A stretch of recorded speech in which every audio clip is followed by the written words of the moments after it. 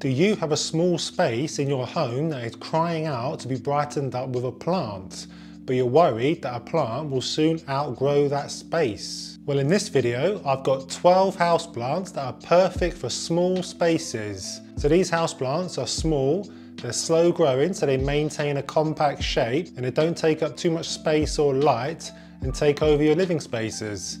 Let's get straight to it. The first plant on my list is a relatively recent purchase for me, and it's the Delosperma echinatum, otherwise known as the pickle plant. So I bought this in my recent Dobby's plant shopping video, and it's a fantastic little plant that is perfect for small spaces in your home. This plant looks really interesting with distinctive spiky texture on the leaves, and it's pretty slow grower too. Mine has not really got that much bigger since I bought it a couple of months ago. They're not variegated, which means that they don't require lots of light to thrive. So they'll do well in a medium light, which is about 1 or 2 meters away from a west-facing window. The Dieffenbachia compacta is another recent purchase for me that is a compact plant that will do well in small spaces. The more light you give this plant, the quicker it will grow, so you can keep it in a medium light position and it will remain fairly compact. I keep mine in front of an east-facing window, so it gets a couple of hours of morning sun each day, and it's not really got much bigger than when I bought it. It's fairly easy to look after, just make sure you're giving it enough water and then just let it do its thing. The third plant on my list is officially my favourite plant, and it's the Philodendron Birkin. So I love the pinstripe variegation in the leaves and the fact that the leaves come out all white but slowly turn green as it gets older, which is fascinating to me. Compared to other philodendrons, I think this plant is pretty slow growing and it will remain compact, so it's perfect for those smaller spaces in your home. I try to give this plant as much indirect light as possible to ensure that you don't lose the variegation in the leaves. Also, avoid giving the plant too much water, otherwise the new leaves that come out white will start to come out brown. Just let the plant dry out in between watering and you'll be fine. Another plant that is excellent for small spaces in your home is the Syngonium. So I've got 2 Syngoniums in my collection. I've got a green Syngonium and a pink Syngonium. Both are fantastic little plants and they're generally unfussy. I've noticed that the green version is slightly more rigorous grower than the pink, but it's not going to become unmanageable. My pink Syngonium in particular is a lovely little compact plant that sits happily on my fireplace mantle in my dining room here. I've had it over a year and it's not outgrown that space. Succulents are an excellent choice for small spaces because most succulents are very slow growers, so they won't outgrow the space you put them in. So the next plant on my list is the Echeveria. There are many different types of Echeverias out there and they are fantastic little plants. They have lovely thick leaves where they store their water, so just make sure not to give them too much water, otherwise the leaves will start to turn mushy. Give this plant full sun if you can, but don't worry too much. If it's only in a medium light spot, they should still do fine. Echeverias tend to grow taller and shed their lower leaves, eventually looking a little bit leggy. So all this means is that they need cutting from their central stalk and repotting into the soil for the plant to regrow roots. Now this isn't as scary as it sounds, and I have a video on the full process that you can check out after this. The 6th plant on my list is the Fittonia, or the nerve plant.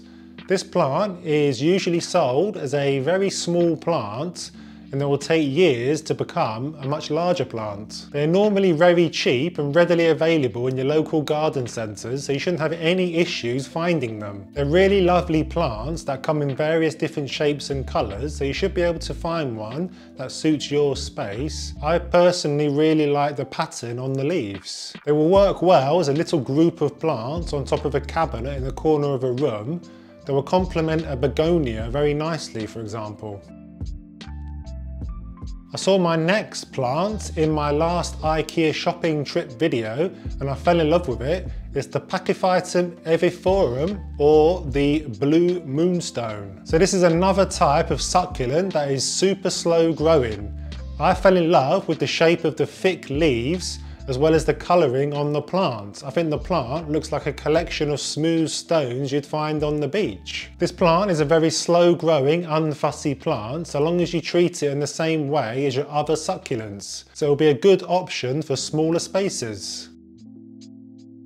The 8th plant on my list is the begonia houseplant. So I have a few begonias in my collection. I think they all look really interesting. They will work well in a small space because they don't really get that tall. Instead, they get bushier and a little wider as they get older. There are tons of different types of begonias, so you should be able to find one to suit your taste. They normally come with very distinctive multi-patterned leaves with bright colours that come out of the soil. They're pretty easy to care for. They tend to like having soil that is on the moist side, and they will show you when they are thirsty by drooping their leaves. Other than this, you can put them in a spot and leave them to do their thing. The Peperomia santorini is a super compact houseplant that will suit most small spaces. Like the Caparata and the Rosso, they don't grow to be very tall. They have lots of individual leaves and petioles that come out from the soil, giving it a nice bushy look. I found them to be easy to care for. They don't like to have wet feet, so be sparing with the water. But apart from that, they are pretty unfussy. I have a few peperomias in a little tight spot behind my sofa in my living room, and they've not outgrown that space. And I've had them a couple of years, so you should have no problems finding a space for one in your home. Jade plants are a very popular houseplant, and I think the main reason for this is because they are pretty trouble-free and very slow growing, so they are 10th on my list. You can expect the stems of the plant to only put out about 2 or 3 inches of growth per year, which is really slow, so they can easily go in small spaces in your home without fear of them outgrowing that space. Jade plants are succulents, so they do prefer full sun, but they will tolerate darker spots if you don't have a spot that gets full sun. It just means they won't grow as fast, which might suit you if you have a smaller space. The next plant on my list is another type of peperomia, and it's the Polybotria, or the Peperomia raindrop. This is a plant that IKEA loves to sell, and it's a really great plant that will work in most small spaces. The plant has these thick green glossy leaves that I think look really interesting. The plant doesn't grow to be more than a foot, so you don't have to worry about it outgrowing a small space in your home. So the plant is similar to a Chinese money plant, but personally I think the Peperomia raindrop is a nicer plant. I tend to prefer the thick glossy leaves to the leaves on a Chinese money plant. Like I've said, this plant is sat in quite a tight spot with my other peperomias behind my living room sofa, and it's doing perfectly fine. Snake plants are ideal for small spaces because they are such slow growers and extremely unfussy. They will tolerate all light conditions from full sun to deep shade, and will essentially just sit there and do its thing wherever you put it. Snake plants hardly need any watering, so they're really low maintenance. They're the perfect beginner houseplant. There are many varieties out there that look really interesting. My personal favourite is the variegated one with yellow edging on the leaves that I've placed in my dining room mantle behind me. Snake plants are also really affordable and easy to find, and you'll be able to find one that easily fits your space, and because it's so slow growing, it definitely won't outgrow that space either. Snake plants aren't the only type of plant that look great as well as being super affordable, and in this video here, I share with you 12 of the best affordable houseplants you can buy on any budget to brighten up your home. Click on the link there, I'll see you there, and thank you very much for watching.